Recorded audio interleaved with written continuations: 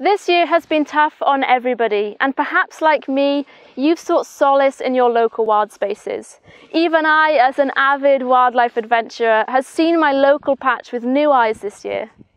As we enter another lockdown here in Wales, we cannot forget the benefits that we saw back in March from reconnecting with the natural world and wildlife right under our noses. Studies have found that active participation in urban green spaces, including small parks, and even being in close proximity to an urban green space, has the potential to help with anxiety, low mood, and benefit public health and well-being. Over this next period, we must use this as a new opportunity for us to remember that we are a part of nature and we have the responsibility to recognise that and act on it.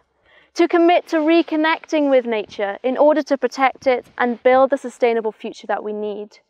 Let's also commit to getting outside if we can to fulfill our exercise allowance and staying connected online with friends and family. The time is now to commit to restoring and protecting our environment and our health. And remember that if we look after nature, nature will look after us.